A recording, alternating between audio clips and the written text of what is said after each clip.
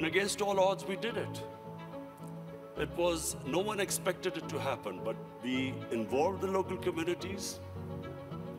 We first made them understand how important trees were for the future. We made the people understand that Pakistan was very vulnerable to climate change.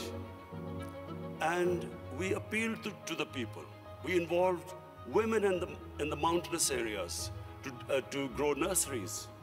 And it became one of the most successful campaigns in our country's history of forestation. So when I became the Prime Minister, I resolved that we would plant 10 billion trees in Pakistan in the next 4 years.